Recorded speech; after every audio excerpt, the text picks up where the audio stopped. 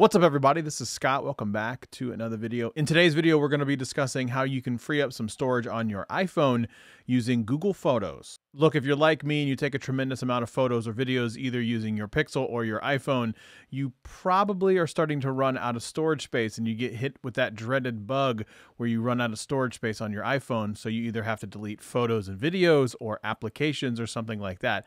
However, if you're using Google Photos, you don't actually have to worry so much about that because of the settings that Google has. Plus the fact that your Google account comes with 15 gigabytes for free, Google has a very handy feature in the Google Photos app that tells you about how much storage you have available to you and when you're about to run out. First, let's just go ahead and talk about setting up Google Photos on your iPhone. Once you download the app from the App Store, you're going to walk through the whole setup process where you have to allow access to the photos. You can allow access to all your photos at that point, and then you're going to select backup as whatever the Google account that you have set up on your iPhone. Now, here's your first choice. This is exactly where you can choose Storage Saver, which is a slightly reduced quality, but quite honestly, it's still incredibly high quality. This is formerly known as the high quality feature, which used to be free on your Google account back in the early parts of the early days. But effective in June-ish of 2021, Google got away from offering the free storage for everything, so they went with this Storage Saver. A little reduced photo quality, but you're never going to notice online. You only really notice if you actually print out the pictures and make them really, really large. But even if you print out the photos like a 5x3 or even an 8x10, you're not even going to notice any difference at all. However, if you want to store the original quality, you can store them in the original quality through that choice. But just know that by choosing the original quality, that is going to take up more of your storage space, which means you're going to have to probably pay for more storage. But it's very, very cheap to get up to 100 gigs for basically less than a half of a Starbucks every single month. If you were going to go 100 gigs of photo storage using Google Photos. Once you choose your backup options, then you're going to see at the very top of the page, it's going to say setting up your photo library. Now it's taking all the photos that you have taken and putting it into a Google Photos album from your iPhone. Now just know that these are going to start to look for the same photos that you have in your Apple photo album.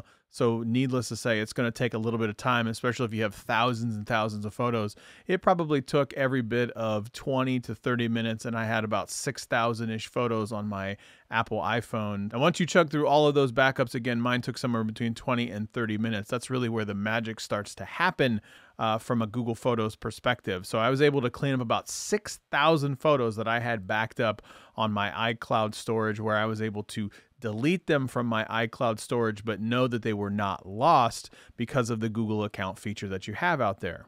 Once everything's backed up to Google Photos, this is where you can start to delete and do some of the magic where you're cleaning up your iCloud storage.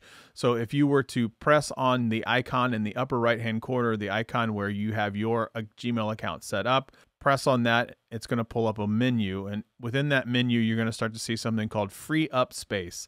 You can do this a couple different ways. So you can either hit Free Up Space, and if it's got something available right then and there, it's going to show you that you can free up that space. Or you can select Google Photo Settings, that's a little bit below, Manage Device Storage, which says free up storage and manage the amount of storage on the app itself that's using your device. So if you want to free up some of your storage space, you can either hit the menu in the upper right-hand corner and see that it says Free Up Space, or another way to do it is select Library at the very, very bottom and hit Utilities in the upper right-hand corner.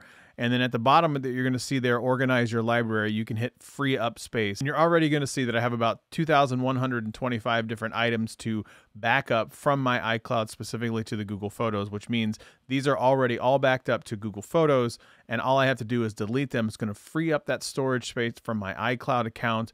And so as soon as you hit the Free Up Storage Space, it's going to go ahead and tell you that it's freeing up the space, and you're going to allow Google to delete these 2,204 different items. Talks about the different types of photos that you have, and then you hit delete, and it's going to free up those different items that you have out there. Now, one of the options that you're going to see is like when it says that you're almost done and you have deleted these items, you need to open the Apple Photos app, specifically go to Albums and Recently Deleted, tap Select, and then hit Delete All. And when you do that, that's when you start to free up that iCloud storage, and you're going to start to see that all the storage that you have available on your iCloud is going to start to get a little bit bigger and a little bit bigger and a little bit bigger because you've backed up those photos specifically to the Google Photos app.